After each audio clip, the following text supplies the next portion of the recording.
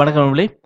இன்னைக்கு வீடியோல எல்லாருக்குமே இம்பார்ட்டன்டான ஒரு விஷயத்த வந்து நான் ஷேர் பண்ண போறேன். அது என்ன அப்படின்னு கேட்டீங்கன்னா எப்படி உங்களோட லேப்டாப், டெஸ்க்டாப் ஆர் ஃபோனு இல்ல மெமரி கார்டு இல்ல பென் டிரைவ்லேருந்து தவறுதலா டெலீட் பண்ண டேட்டாவ எப்படி நம்ம மீட்டெடுக்கிறது அப்படிங்கிறத பத்தி நான் சொல்லப் போறேன். இதுக்கு நீங்க எந்த ஒரு சாஃப்ட்வேர இன்ஸ்டால் பண்ணணும் அப்படிங்கிற அவசியமே கிடையாது. ஸோ அதனால இந்த வீடியோவ கடைசி வரைக்கும் பாருங்க. நெறைய விஷயத்த நான் உங்களோட ஷேர் பண்ணிக்க போறேன். மேலும் நம்மளோட சேனல இன்னும் நீங்க சப்ஸ்கிரைப் பண்ணிக்கலனா, அந்த ரெட் கலர் பட்டன சப்ஸ்கிரைப் பண்ணிக்கங்க. பிளஸ் அந்த பெல் சிம்பலையும் அழுத்தி நோட்டிஃபிகேஷன எனேபிள் பண்ணிக்கங்க. அப்பதான் நம்ம பப்ளிஷ் பண்ற ஒவ்வொரு புதிய வீடியோவும் உடனுக்குடன் நீங்க பார்க்க முடியும். ஸோ வாங்க வீடியோக்குள்ள போவோம்.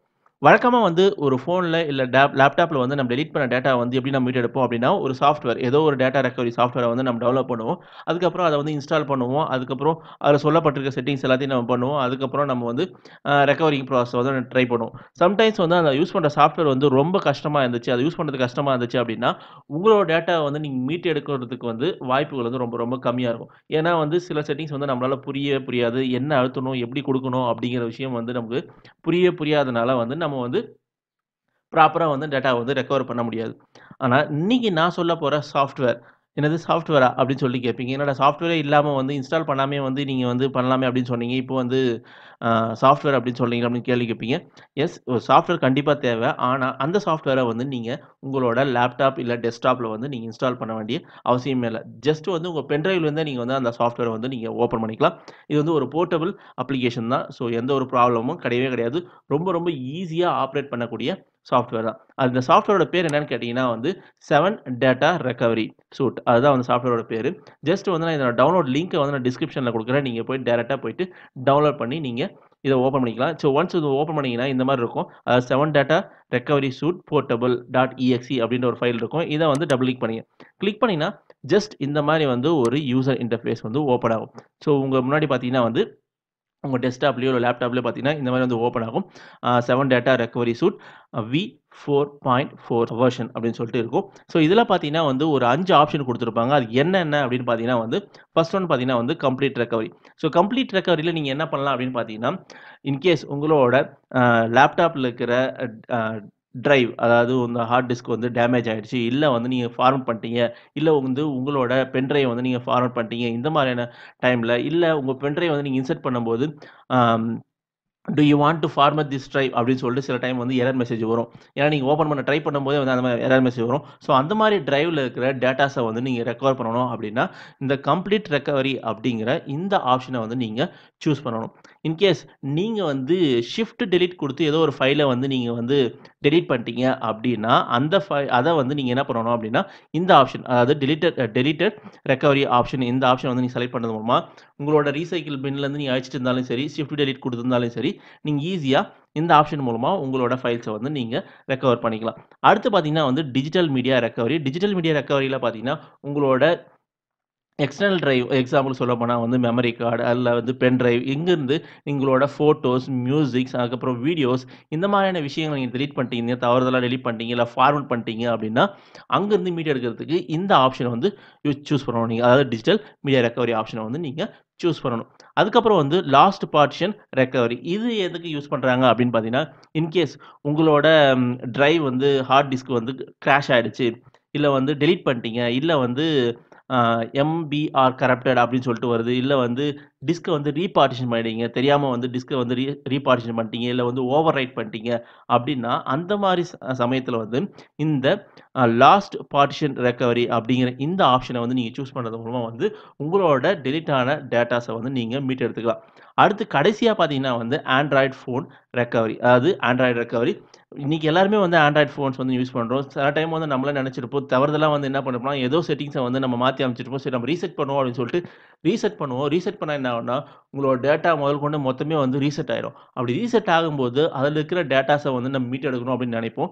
ஸோ அதுக்கு இந்த ஆப்ஷன நீங்க சூஸ் பண்ணிக்கலாம். ஜஸ்ட் நீங்க கிளிக் பண்ணீங்கன்னாவே அது என்ன பண்ணணும் அப்படிங்கிற ஒரு ஆப்ஷன் ஐ மீன் என்னென்ன ஸ்டெப்ஸ் குடுக்கணும் அப்படின்னு சொல்லிட்டு சொல்லியிருக்கோம். ஃபர்ஸ்ட் எடுத்தோனே பார்த்தீங்கன்னா எனேபிள் யூஎஸ்பி டீபக்கிங் அப்படிங்கிற இந்த ஆப்ஷன நீங்க எனேபிள் பண்ணணும் அப்படிங்கிற சொல்லும். இது எப்படி எனேபிள் பண்றது அப்படின்னு நீங்க கேட்டீங்கன்னா, வழக்கமா உங்களோட ஃபோன்ல டெவலப்பர் ஆப்ஷன் அப்படிங்கிற ஒரு செட்டிங்ஸ் ஹைட் பண்ணி வச்சிருப்பாங்க. இது எனேபிள் பண்றதுக்கு நீங்க என்ன பண்ணணும் அப்படின்னா, உங்களோட அபௌட் ஃபோன் கடைசியா செட்டிங்ஸ் ஓப்பன் பண்ணீங்கன்னா, செட்டிங்ஸ்ல கடைசியா அபௌட் ஃபோன் அப்படின்னு ஒரு ஆப்ஷன் இருக்கும். அத ஓப்பன் பண்ணுங்க. ஓப்பன் பண்ணீங்கன்னா, அதில பில்ட் நம்பர் அப்படின்னு ஒரு ஆப்ஷன் இருக்கும். அந்த ஆப்ஷன வந்து நீங்க ஒரு 7 தடவ வந்து டேப் பண்ணணும். அழுத்திக்கிட்டே இருக்கணும். 7 தடவ விட்டு, விட்டு அழுத்திட்டே இருந்தீங்கன்னா, ஒரு 7 தடவைக்கு மேல அழுத்தும்போது என்னன்னா, டெவலப்பர் ஆப்ஷன் எனேபிள்ட் அப்படின்னு சொல்லிட்டு ஒரு சின்னதா ஒரு மெசேஜ் வரும். ஒன்ஸ் அந்த மெசேஜ் வந்ததுக்கப்புறம் மறுபடியும் வந்து செட்டிங்ஸ் ஓப்பன் பண்ணீங்கன்னா, அதில டெவலப்பர் ஆப்ஷன் அப்படின்னு ஒரு செட்டிங்ஸ் வந்து எனேபிள் ஆயிருக்கும். அப்புறம் வந்து அந்த டெவலப்பர் ஆப்ஷன வந்து நீங்க ஓப்பன் பண்ணீங்கன்னா, அதுக்குள்ளார யூஎஸ்பி டீபக்கிங் அப்படிங்கிற இந்த ஒரு ஆப்ஷன் இருக்கும். இந்த ஆப்ஷன போயிட்டு நீங்க வந்து டிக் இல்லாம இருக்கும். அத டிக் பண்ணிடணும். அதாவது எனேபிள் பண்ணிடணும். ஒன்ஸ் நீங்க எனேபிள் பண்ணி முடிச்சதுக்கப்புறம், உங்க ஃபோன வந்து யூஎஸ்பி கேபிள்ல கனெக்ட் பண்ணிட்டு, அத வந்து உங்க லேப்டாப்ல கனெக்ட் பண்ணிட்டு, நெக்ஸ்ட், நெக்ஸ்ட், நெக்ஸ்ட்ன்னு குடுத்தீங்கன்னா, உங்களோட கம்ப்ளீட் ஃபோன்ல இருக்கிற இன்டர்னல் ஸ்டோரேஜையும் காமிக்கும். இன்கேஸ் மெமரி கார்டு போட்டிருந்தீங்கன்னா, மெமரி கார்டையும் வந்து அதில காமிக்கும். அதுக்கப்புறம் வந்து நீங்க அந்த எந்த பார்ட்டிஷன் இப்ப இன்கேஸ் உங்களோட இன்டர்னல் ஸ்டோரேஜ் தான் வந்து மேக்ஸிமம் இந்த ஃபோட்டோஸ் எல்லாம் எடுத்திருப்பீங்க. ஃபோட்டோஸ், வாட்ஸ்அப் மெசேஜஸ் இந்த மாதிரியான விஷயங்கள்லாம் வந்து இன்டர்னல் ஸ்டோரேஜ்ல இருக்கும். அத வந்து நீங்க செலக்ட் பண்ணிட்டு, நெக்ஸ்ட் நெக்ஸ்ட்ன்னு குடுத்து நீங்க ரெக்கவரிங் ப்ராசஸ வந்து ஸ்டார்ட் பண்ணிக்கலாம். இன்கேஸ் இந்த ப்ராசஸ் வந்து எனக்கு வந்து நான் சொன்னது வந்து உங்களுக்கு புரியல. எனக்கு வந்து வீடியோவா டெமோ வேணும் அப்படின்னு நீங்க நெனச்சீங்கன்னா, கமெண்ட் பண்ணுங்க. கண்டிப்பா இதுக்கான ஒரு வீடியோ வந்து கிரியேட் பண்ணி நான் உங்களுக்கு வந்து அப்லோட் பண்றேன். கண்டிப்பா. ஸோ கண்டிப்பா இதான் வந்து இதில இருக்கிற ஓவராலா ஆப்ஷன்ஸ். சரிங்களா? ஸோ இந்த 5 ஆப்ஷனுக்குள்ளவே உங்களுக்கு தேவையான விஷயம் வந்து எல்லாமே வந்து கிடைச்சிரும். இப்ப நான் எக்ஸாம்பிளுக்கு வந்து நான் என்ன பண்ணேன்னா, டிஜிட்டல் மீடியா ரெக்கவரி ஆப்ஷன் வந்து செலக்ட் பண்றேன். செலக்ட் பண்ணிட்டு இப்ப நான் வந்து என்னோட மெமரி கார்ட்ல இருக்கிற ஒரு ஒரு சில ஃபோட்டோஸ் வந்து நான் வந்து ரெக்கவர் பண்ணணும் அப்படின்னு நினைக்கிறேன். டெலீட் பண்ணத வந்து நான் வந்து ரெக்கவர் பண்ணணும் அப்படின்னு நினைக்கிறேன். ஸோ அதனால வந்து என்னோட மெமரி கார்ட வந்து செலக்ட் பண்ணிட்டு நெக்ஸ்ட்ன்னு சொல்லிட்டு கிளிக் பண்றேன். ஸோ நெக்ஸ்ட்ன்னு கிளிக் பண்ணும்போது என்ன ஆகுதுன்னா, டைம் வந்து ஸ்டார்ட் ஆயிருது. எவ்வளோ நேரம் வந்து அப்படின்னு சொல்லிட்டு சொல்லுவாங்க. கால்குலேட்டிங்ன்னு இருக்கு. இது எவ்வளோ நேரம் ஆகுன்றது எத பொறுத்து அப்படின்னா, உங்களோட டிஸ்க்கோட சைஸ். டிஸ்க் இன் சென்ஸ் உங்களோட மெமரி கார்டோட சைஸ் இல்ல வந்து பென் டிரைவோட சைஸ பொறுத்து அந்த டைம் வந்து வேரி ஆகும். அதுவும் இல்லாம எவ்வளோ ஃபைல்ஸ் நீங்க வந்து டெலீட் பண்ணியிருக்கீங்க அப்படிங்கிறத பொறுத்தும் வந்து இது எடுத்துக்கும். ஸோ ஓவராலா இப்ப கால்குலேட் பண்ணி எனக்கு வந்து ஒரு அ 1 ஹவருக்கு மேல ஆகும்னு சொல்லியிருக்காங்க. ஏன்னா வந்து ஃபைல்ஸ் வந்து இவ்வளோ ஃபைல்ஸ் வந்து நான் டெலீட் பண்ணியிருக்கிறதுனால. ஸோ இதிலேயே பார்த்தீங்கன்னா வந்து எவ்வளோ ஃபைல்ஸ் வந்து ஐடென்டிஃபை பண்ணியிருக்கு, எவ்வளோ ஃபைல்ஸ் வந்து ஃபவுண்ட் பண்ணியிருக்கு அப்படின்னு சொல்லிட்டு அ தெரிஞ்சுக்கலாம். ஸோ இந்த சின்னதா ஒரு ஐகான கிளிக் பண்ணும்போது, அ என்னென்ன மத்த விஷயங்கள், டெக்னிக்கல் விஷயங்கள்லாம் அதில இருக்கும். ஸோ அது நமக்கு தேவையில்ல. ஸோ நான் இத வந்து ஹைட் பண்ணிர்றேன். ஸோ இப்ப நான் என்ன பண்ணேன்னா, இது வந்து 1 ஹவருக்கு மேல ஆகும் அப்படின்றதுனால நான் வந்து இப்பயே நான் கேன்சல் பண்ணிர்றேன். கேன்சல் பண்ணிட்டு எஸ் குடுத்துறேன். எஸ் குடுத்த உடனே இப்ப இதிலயே பார்த்தீங்கன்னா வந்து, ஒ எவ்வளோ பெரிய எத்தன ஃபைல்ஸ் வந்து ரெக்கவர் பண்ணியிருக்கு அப்படின்னு பார்த்தீங்கன்னா, கிட்டத்தட்ட வந்து ஜேபெக் ஃபைல் பார்த்தீங்கன்னா வந்து ஒரு 90 எம்பி வரையும் ரெக்கவர் பண்ணியிருக்கு. நான் இப்ப என்ன பண்ணேன்னா, இந்த ஜேபெக்க மட்டும் சேவ் குடுக்குறேன். செலக்ட் பண்ணிட்டு, நான் டாக்குமென்ட் குடுத்துட்டு, ஒய் குடுக்குறேன். ஒய் குடுத்த உடனே, அந்த 90 எம்பிக்கான அந்த ஃபைல்ஸ், அந்த ஜேபெக் ஃபைல்ஸ் எல்லாத்தையுமே வந்து இப்போ வந்து அந்த பர்ட்டிகுலர் பாத்ல வந்து ஸ்டோர் பண்ணியாச்சு. இப்போ வந்து ஓப்பன் சேவ்டு பாத் கிளிக் பண்றேன்.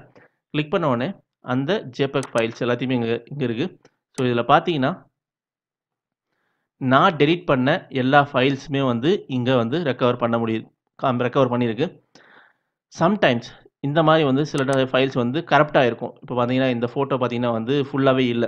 இது எதனால அப்படின்னு பார்த்தீங்கன்னா வந்து மேக்ஸிமம் வந்து எதனால நடக்கும் அப்படின்னு பார்த்தீங்கன்னா, உங்களோட ஃபைல்ஸ வந்து டெலீட் பண்ண உடனே வந்து இது வந்து ரெக்கவர் பண்ண மாட்டீங்க. இந்த ஃபைல் இருந்த இடத்துல இன்னொரு ஃபைல் வந்து அது மேல வந்து ரைட் ஆயிட்டு இருக்கும். அப்படி ரைட் ஆயிட்டு இருக்கும்போது என்ன ஆகும்னா, ரிப்பீட்டடா ரைட் ஆகும்போது என்ன ஆகும்னா, இந்த டெலீட் பண்ண ஃபைல வந்து நம்ம வந்து எடுக்கிறது ரொம்ப கஷ்டமாயிரும். ஸோ எப்பவுமே வந்து என்ன பண்ணணும் அப்படின்னா, நீங்க ஒரு ஃபைல வந்து டெலீட் பண்ணிட்டீங்க, உங்களுக்கு ரெக்கவர் பண்ணணும் அப்படின்னு நினைச்சீங்கன்னா, உடனே டெலீட் பண்ண அடுத்த நிமிஷமே அப்பவே வந்து நீங்க வந்து அத ரெக்கவர் பண்ண ட்ரை பண்ணணும். இல்ல அப்படின்னா, அது மேல வேற ஏதாவது ஃபைல்ஸ் வந்து ரீரைட் ஆயிடுச்சு அப்படின்னா, நீங்க டெலீட் பண்ண ஃபைல்ஸ் வந்து ரெக்கவர் பண்றது ரொம்ப கஷ்டமா போயிரும். ஸோ இது எல்லாமே எத டிபெண்ட் பண்ணி இந்த ஆ சக்சஸ் ரேட் இந்த ரெக்கவரிங் சக்சஸ் ரேட் அப்படின்றது என்னன்னா, எந்த அளவுக்கு வந்து உங்களோட டெலீட் பண்ண ஃபைல வந்து நீங்க மீட்டெடுக்கிறீங்க. அதுதான் வந்து சக்சஸ் ரேட் அப்படின்னு சொல்லுவாங்க. இந்த சக்சஸ் ரேட் எத பேஸ் பண்ணி அப்படின்னா, நீங்க டெலீட் பண்ண அடுத்த நிமிஷமே வந்து நீங்க ரெக்கவர் பண்ண ட்ரை பண்ணணும். இன்கேஸ் நம்ம நாளைக்கு ட்ரை பண்ணலாம், இல்ல நாளான்னைக்கு ட்ரை பண்ணலாம் அப்படின்னு நீங்க நெனச்சீங்கன்னா, அந்த எம்ப்டியான ஸ்பேஸ்ல வந்து வேற ஒரு ஃபைல் வந்து ரைட் ஆயிடும். வேற ஒரு ஃபைல் வந்து அந்த இடத்துல வந்து ஆக்குபை பண்ணிக்கிச்சுன்னா, அந்த டைம்ல வந்து உங்களோட ஃபைல் எடுக்கிறது இது வந்து தடபட்டுரும். சரிங்களா? ஸோ, அதனால வந்து உங்களுக்கு வந்து கரப்ட்டான ஃபைல்ஸ் தான் வந்து கிடைக்கும். ஒழுங்கான ஃபைல்ஸ் வந்து கிடைக்கவே கிடைக்காது. ஸோ, எப்பவுமே வந்து இம்மீடியட்டா வந்து டெலீட் பண்ண உடனே வந்து நீங்க வந்து ரெக்கவர் பண்றது தான் வந்து எப்பவுமே சேஃப். அதுக்கப்புறம் எந்த ஒரு ஃபைல் ஸ்டோர் பண்றது, இல்ல வந்து ரீரைட் பண்றது இந்த மாரி விஷயங்கள்லாம் எதையுமே நீங்க வந்து பண்ணக்கூடாது. இது வந்து JPEG மட்டும் இல்ல, எந்த ஒரு ஃபைலா இருந்தாலும் சரி, வேர்ட் டாக்குமெண்ட்டா இருந்தாலும் சரி, இல்ல வந்து வீடியோ ஃபைலா இருந்தாலும் சரி, இமேஜ் ஃபைலா இருந்தாலும் சரி, டெக்ஸ்ட் ஏதோ ஒரு ஃபைல், எந்த ஒரு ஃபைலா இருந்தாலுமே சரி, இது நீங்க வந்து உடனே வந்து ரெக்கவர் பண்ண ட்ரை பண்ணணும். அப்பதான் வந்து உங்களால மேக்ஸிமம் ஒரு 100% இல்லனாலும் வந்து 95%லேருந்து 1% வந்து நீங்க அந்த ஃபைல வந்து ரெக்கவர் பண்றதுக்கான வாய்ப்பு வந்து இருக்கும். ஸோ கண்டிப்பா நான் சொன்ன தகவல் வந்து எல்லாருக்குமே ஒரு கட்டத்தில வந்து ஹெல்ப்ஃபுல்லா இருக்கும் அப்படின்னு நெனைக்கிறேன். ஸோ ரொம்ப ரொம்ப ஈஸியான சாஃப்ட்வேர் தான். ரொம்ப கஷ்டமான செட்டிங்ஸ்லாம் நீங்க எதுவுமே பண்ணணும்னு அவசியமே கிடையாது. ஜஸ்ட் உங்களுக்கு என்ன தேவையோ அத மட்டும் நீங்க சூஸ் பண்ணிட்டு, அழகா நீங்க வந்து உங்களுக்கு தேவையான ஃபைல்ஸ நீங்க டெலீட் பண்ண ஃபைல்ஸ் இல்ல வந்து ஃபார்வர்ட் பண்ண ஃபைல்ஸ வந்து நீங்க வந்து ஈஸியா மீட்டு எடுக்கலாம். ஸோ கண்டிப்பா இந்த தகவல் எல்லாருக்குமே யூஸ்ஃபுல்லா இருந்திருக்கும் அப்படின்னு நெனைக்கிறேன். ஸோ இந்த வீடியோ பத்தின கருத்துக்கள் ஏதாவது இருந்துச்சுன்னா மறக்காம கமெண்ட் செக்ஷன்ல கமெண்ட் பண்ணுங்க. நம்மளோட சேனல நீங்க சப்போர்ட் பண்ணணும் அப்படின்னு நினைச்சீங்கன்னா, மறக்காம சப்ஸ்கிரைப் பண்ணிக்கங்க. இந்த வீடியோ உங்களுக்கு பிடிச்சிருந்துச்சுன்னா, மறக்காம இந்த வீடியோ வந்து உங்க ஃபிரெண்ட்ஸுங்களோட ஷேர் பண்ணிக்கங்க. மேலும் இந்த வீடியோவை பார்த்தமைக்கும், பகிர்ந்தமைக்கும் மிக்க நன்றி.